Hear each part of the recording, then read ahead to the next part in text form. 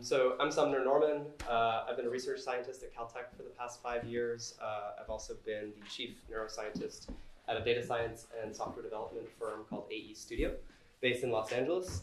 And although not public yet, I am the founder of a research organization that's spinning up called Foresight Neurotechnology. So I wear a few different hats. I'm not really sure which hat I'm wearing in this talk. This is just my personal opinions, basically all put into one long slide deck. So please feel free to ask me about any of those particular aspects. But looks like our TV's working, so I'll just jump in. Yes. Since I'm the first talk of the day, I thought I would just very quickly say what a brain-computer interface is at its kind of most core concept. It's pretty simple. You need something to record the biophysics of your brain activity in the first place. That's then sent out, usually to a computer, but it doesn't really matter what it is, that needs to decode or interpret that brain function into some intended activity or a command. These days, that's typically neuroprosthetic devices, so these are going to be controlling computer cursors for people that are paralyzed or robotic arms, like you'll see in a moment. But then you can also close the loop, so now you're seeing the result of that, and you have this kind of closed loop that forms, or you can just directly go the other way and take a command, send it through an encoder, and then actually stimulate areas of the brain to create percepts. So that is basically it. I'm going to give you the answer to this talk. This talk is really about what the next generation of BCIs are. And it's really actually pretty straightforward. This is where we're at today. We're addressing paralysis. The vast majority of BCIs that are under development now, both in academia and industry, as you'll see, are geared towards people with chronic paralysis that's due to a neurological condition or injury. But this is where we're headed. And you notice there's an overlap. And these are the actual number of people with drug-resistant forms of severe versions of these things. So about 1 million people in the US have paralysis, but about 21 million people have these more widespread brain circuit disorders. So treatment-resistant forms of depression, anxiety, pain, OCD, but really depression, anxiety, and pain make up, I think, 18 or 19 of those 21 million. Once we have that, though, I think that this is actually a gateway. So I'm going to talk a lot about this. How do we get to the next step? But really, I think what the Foresight Institute cares about is this. What happens when you cure very serious forms of depression, but now anyone can effectively start twisting the knobs on their affect or what they care about or kind of the best version of themselves and what they can be. But you first have to solve that middle problem. To zoom out a little bit, I find it's really helpful to think about the future of a technology by starting out with its history. So going back all the way to Luigi Galvani in 1780. Let me see if I can hide this really quick, though, because it's a little bit in the way. Hide floating meeting controls. There we go. Okay, so going all the way back to 1780, Luigi Galvani discovered that if you stimulated with electricity a dead frog's legs, it would twitch. We take this for granted today that our bodies use electricity to communicate, but it was fairly new at the time. Jumping to 1924, Hans Berger recorded the first brainwaves using electroencephalography. So now we know that human brain activity is electrical and measurable. But I think that this is actually one of the coolest demos that I really love showing. So this was Jose Delgado in 1963, quite the showman. What you'll notice here is that if you look closely in his, I think, left hand, he's holding a radio transceiver. And there's a button on there. And when he presses the button, there's a deep brain stimulator inside that bull's head. And he presses the button and it basically stops the bull's charging activity. It's extremely crude in the terms of neurotechnology because you're basically just zapping the hell out of the brain and activity changes, big surprise, or behavior changes. But it's pretty enlightening. Let's jump forward. Okay, so now we're actually getting to real closed-loop BCI. In 1969, Eb Fetz, at the time was a postdoc at the University of Washington, actually taught a monkey to control the firing activity of a single neuron. And so this monkey could literally ramp up firing, ramp it right back down in closed loop, and then as a result get a juice reward. So this was the first time we knew that closed loop BCI was possible. Jumping forward a little bit, in the 90s, if you look closely here, is the video moving? Yeah, okay. You see the monkey here. There's his head, there's his hand, and he has these plugs coming out of his head. Now this is early days of neurotech, so they kind of hide the fact this is pretty gruesome. But here we're recording ensemble activity, no longer a single neuron, but hundreds of them. And with hundreds of neurons, some of them are tuned or otherwise fire when the monkey intends to move to the right, some to the left. And once you start to put those together with machine learning, you can get fine control of a robotic arm. So you can see here the monkey's reaching out with this robotic arm to grab this kind of black puck on another robotic arm. And when he does that correctly, he gets a sip out of his little juice award here. So going from the 90s to 2006, the first in human, here's a human playing Pong. I'm going to come back to that in a minute.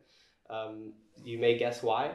But this was Lee Hochberg's group in the BrainGate trial that is still ongoing today, and the biggest group of BCI participants. 36 patients now have been implanted with UTAR arrays like this, 5 of them at Caltech. So they're still fairly scarce, but these are very special participants. You can see the kind of plugs headed out of their head.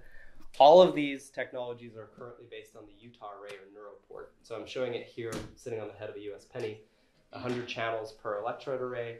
These are going to record, each array is going to pick up on the order of like 50 to 200 neurons. You can use a single tip to detect single neurons, or sometimes they don't find any. Luck of the draw, and depends how long the array's been in. So to give you a sense of what we've been doing at Caltech, the robotic arms are back, but now this is Eric. He's one of our patients. He's the first patient we implanted.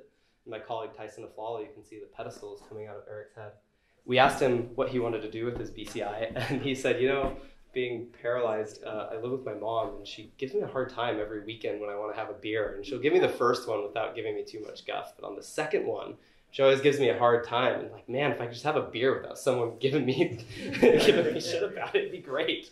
And so you see the elation on his face. That's him drinking a beer without anyone complaining. I feel in there. This is more recent. This is one of our newer participants. He really loved playing first-person shooter video games before he was in a car accident that paralyzed him from the neck down. And the reason I like to show this video is because if I hadn't told you ahead of time that he was paralyzed, I think you'd have a hard time discerning that he was. So BCIs really are getting to this point where their communication rates within narrow motor types tasks are actually approaching what we can do. And more recent work, I'm not going to show it just for time purposes, but more recent work we've done at AE Studio is actually using handwriting, imagined handwriting. And we can actually imagine handwriting every bit as fast as we can literally handwrite. So pretty cool. So okay, next generation BCIs implies that there's a first generation of BCIs. So I'm drawing the bar here as first generation BCIs. Many of you I'm sure have seen the Neuralink demo of a monkey playing Pong. Everyone freaked out about this and said, this is amazing. I can't believe somebody's playing Pong or a monkey's playing Pong with its brain. But as you saw a minute ago, we've been doing that since 2006. What's different is that this monkey's implant has no big cable coming out, no server rack sitting behind him. All of that technology has been miniaturized into a commercializable package that looks like this, fits entirely inside the skull, is wireless both for charging and data transfer. So the technological leap is immense, and that is what Neuralink actually is doing. They're not the only ones. They get a lot of attention because Elon, but there's another company called Paradromics and several others, but just to highlight one, they're going from 3,000 channels in the Neuralink array. Paradromics is aiming at 30,000. So I don't think that Neuralink is particularly special there, but they are very good at PR. So where do these fall short, these first generation neurotechnologies? First and foremost, let's see, longevity. So the neuroport, which is what we use in our participants, and the Neuralink, doesn't really matter which one you use, they don't last forever. So every 5 years, Eric has to be reimplanted, which is a pretty gruesome surgery. So removing the skull, cutting open the dura, literally pneumatically shooting these electrodes into the brain, which causes damage. And then they slowly degrade over 5 years. So the best control you have is 2 weeks after your surgery, and then it's all downhill from there, which kind of sucks. So that's a really, really big problem with electrodes. Another one is diminishing returns. So this is a particular task we did. I'm showing accuracy on the y-axis versus the number of neurons that we're recording from on the x. And you can see that at some point you kind of see this plateauing behavior. As the complexity of task ramps up, you can actually get a little bit more out of them. But it's to say that just because you have 30,000 channels, it's not necessarily 10 times better than 3,000 and so on, that it gets harder and harder as you scale up. But more than anything is really that, and you can tell it's a big problem because I put problem is really big, is that neurotechnology needs to interact with the entire brain. So I'm showing here the distributed depression networks that we know of. So depression is really a catch-all term that's really referring to the symptoms, not the underlying phenotypes or biomarkers of depression. I'm showing a few here, but what I want you to notice is that these networks that we're identifying, even with fairly crude access to them, like from functional MRI, are distributed throughout the brain. So these circuit-wide systems are always changing. They are adaptable. They are something we can measure, but not with electrodes. So you saw on that last slide, the tiny little region in the brain that those electrodes can access cannot see these. So that's talking about the kind of healthcare space. But as we think about BCIs, I want to point out that concepts span the entire brain. This is from a group at UC Berkeley, Jack Gallen's group. And all these different colors kind of represent different aspects of our thinking. But I can just illustrate this very quickly. Many of you probably had a cup of coffee this morning. That cup of coffee is going to be familiar to you as you think about it right now. Maybe the touch, the sense of touch of the cup that you held. You can imagine the warmth of the coffee, the taste of the coffee, etc. That is brain-wide networks encoding a single semantic or a single thing memory that you experienced. And it's actually those brain-wide networks that encode the most interesting information. And we can't access them with electrodes. So generation 2 BCI key attributes is going from these small-scale electrode-based devices. I forgot to mention that the Neuralink, you would need 6 of them to cover just 1% of superficial cortex. That's to say nothing of the folds of your brain and nothing of deep brain structures, where much of what kind of makes us lies. So large scale, the ability to record very large regions of the brain, ideally minimally invasive. That goes hand in hand with their ability to last for a very long time. And there you go, long lasting. So what that enables is what is impossible today, is that every neurotechnology is only really good at one particular application. So one of our participants asked us, hey, like many people who are paralyzed, I'm also depressed. And this kind of just sucks to be tetraplegic. Is there anything that neurotechnology can do for me there? As great as controlling this robotic arm is there anything you can do for my depression? And the answer is yes. You need to enroll in another study that's $1 million to implant a deep brain stimulator. It's investigational. It's going to be several surgeries to put it in. It's only going to last a few years, and it might treat your depression. Well, that kind of sucks. So right now we're in a state where every single technology approaches one thing. What we really want is many applications with a single device. So once you're able to sense those brain-wide circuits and systems for depression, there's no reason that you can't use the exact same device to look at circuits for sleep, for your anxiety, for neuropathic pain, or maybe you just want a kind of better ability to pay attention or what have you. That's all at your fingertips. So I like to think of this as a little bit like a smartphone, where second generation BCI can be reprogrammable, infinitely reprogrammable through software alone rather than reimplantation. One solution that I'm quite biased towards is my work in ultrasound. You can tell it's a big solution because it says big solution. So just to give you a sense of this very quickly, this is kind of standard MRI, standard conventional ultrasound. These are the types of signals we're getting with functional ultrasound. I would love to discuss the physics of this with you, but offline. And anyway, they're very beautiful images, but we also get these kind of very, very small changes in red blood cell motion that are very tightly coupled to the underlying neural activity, down to the kind of individual arterial beds and capillaries. So we're talking on the order of, we can sense about 100 neurons at a time, as opposed to functional MRI, which you need in the order of tens of millions of neurons that are doing coherent things to detect their activity. Can you say it again? Which part? The numbers? Oh, yeah. So we can detect in the individual voxel of functional ultrasound, there's about 100 neurons. So if those 100 neurons are doing something similar, then we can detect that change. Functional MRI is on the order of millions or tens of millions of neurons have to be acting coherently. Mm-hmm. So the question was, this is large scale, it's minimally invasive, it's safe and effective. Ultrasound's been around for about 50 years. The question was if it would work as a BCI. So we recorded brain activity from rhesus macaques for the first time in about 2018, while they conducted these different kind of video game-like tasks with their eyes and hands moving to different targets on a screen. And then tried to predict, only from the functional data alone from their brain, what their intended movement was. And then this is kind of their actual movement. This is called a confusion matrix, where if it's perfectly diagonal, then you were perfectly decoding. To summarize this, what this is telling us is that we can decode not only when the monkey was going to move, we could detect where he was going to move, and we could detect what part of his body he was going to move, before he ever actually did any of it. So this is predictive behavior of his motor planning. So what's next? I'm realizing I'm running up against time quite badly. You can decode faces. So you can literally show someone in an MR scanner a bunch of faces and then from the brain activity alone, reconstruct them. So this is one of the really cool applications that's coming up in the BCI space. I mentioned earlier these brain-wide semantics that can literally reconstruct entire scenes. Therapeutics, so we can turn these things around and actually start stimulating ultrasound to right with precise focus. You can do drug delivery to very particular parts of the brain. And modulate the neural activity directly by literally stretching and squeezing the neurons into firing with acoustic radiation force.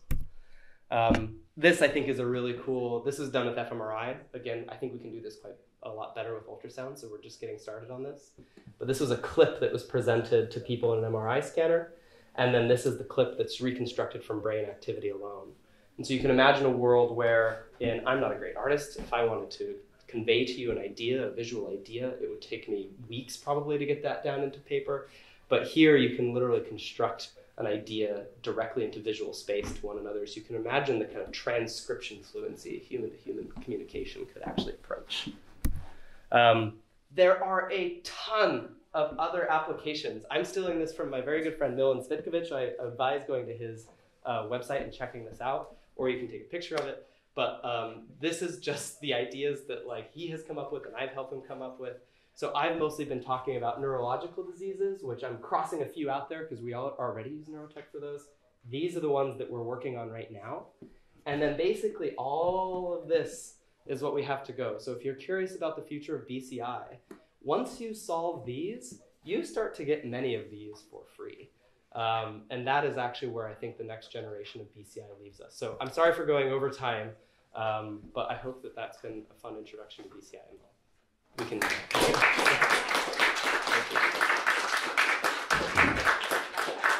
Okay, so it's okay. Over to you guys now. Yeah, you just.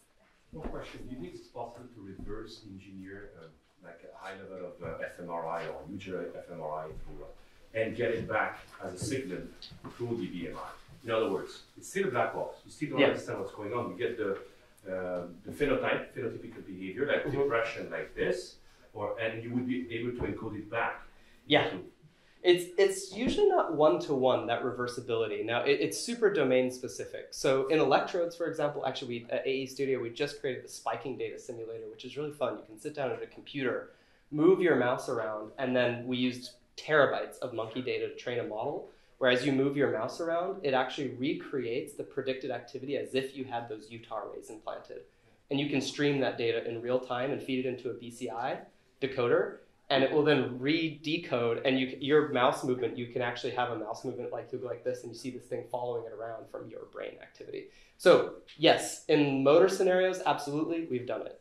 In depression phenotypes and biomarkers, actually reversing those, that's a little less clear, although there's evidence from deep brain stimulator studies that once you actually smack those networks hard enough, you can kind of reset them. That's very crude. Doing it with this kind of high fidelity, high manipulation approach is more of an open question. I don't know. And follow-up, taking it one notch beyond, generative AI, when you start synthesizing, pictures and graphical representation of phenotypical behaviors. Yeah. Either simulation or play with living beings on this, of course. But is it something you're thinking about? Oh yeah, for sure. Yeah, I as you saw in that clip of reconstructed brain activity. So that one is guided in the sense that you're showing someone a thing and then you're deconstructing or reconstructing it. But what the brain can actually generate directly is a totally open question, and there's very little work on that at this point. And a bottleneck of it is the technology to access those brain states, which is what we're trying to solve at Forest, is to create these implantable versions of MRI, if you will. I think you were next. I'm currently impressed with the work you've presented on optically transparent skull flaps. Yeah. And I'm really curious. So are these, lots of questions. One, do these stay permanently, or is it like a in-between step? They're permanent? Wow. Permanent, yep. Two, have you thought about extending that to larger areas of the skull? Because I know cranial decompressions are super common when people have accidents. Yep. So maybe there could be multiple people who would have such, and then you could compare and have different brain areas. And Absolutely. Also, what if you don't just remove the part of the skull which is, under the injured section, what if you had a larger area so you could use it for whole brain imaging? Yep. Have you like considered that? Yeah, I don't even think you actually need to replace the whole skull. So I mean, one of the cool things about these remote sensing techniques is that their field of view is programmable. So you can kind of shine light out, if you will, or ultrasound waves or whatever it is. So I don't know that you actually need the whole skull. And in fact, like the section that we took from him, that was for his injury, so it's huge. Ideally, you could actually just have a few of these windows kind of peppered throughout the brain. I think with back of the napkin calculations, I think with 6 burr hole size cranial windows, you could actually get like almost the entire brain. And third question, what if you have you considered putting electrodes into the replacement flap so that you could interface via this rather than needing to have electrodes going deep, so the brain could organically build connections there? Yes, I have thought of that. It's a good idea. Would you talk more about it? Like, yeah. Yeah, maybe offline. I think that once you actually start putting things into the skull flap itself, it really opens up a lot of possibilities, because if you have an optically and acoustically clear way of actually creating implants, you can not only do remote sensing, but because you're touching the brain directly, you can have electrodes that are sitting right there, do multimodal interfacing, and I mean, the world is your oyster. There's so much you can do with the brain. It's genuinely a giant bottleneck at this point that we're stuck with electrodes. So once you move to these remote sensing things, I could go on for hours. So I think we just have time for one more question, unfortunately. I know there's a lot of questions in the room, but you will be around all day. I will be around. So who's got the last burning question? I don't know how I'm going to choose, but go for it. Okay. Well, I guess it's just one question. I was curious about the graph you showed of the diminishing returns in the tasks. Like, do you have any insights into what is that happening? I mean, if you could record more brain activity, would you get more performance, or is it like a limitation of the human brain not being able to learn the task well enough? Or it's absolutely a limitation of the scale of the recording. So when you're in small neural populations, you're recording from from neurons that are highly correlated. So neurons that are very close by in the brain tend to be doing the same thing. They are after all, very connected to one another. And so you're recording redundant information, basically. So even if you scale up to 1,000 neurons, if they're still in the same small patch of brain, a lot of those neurons are just doing the same thing.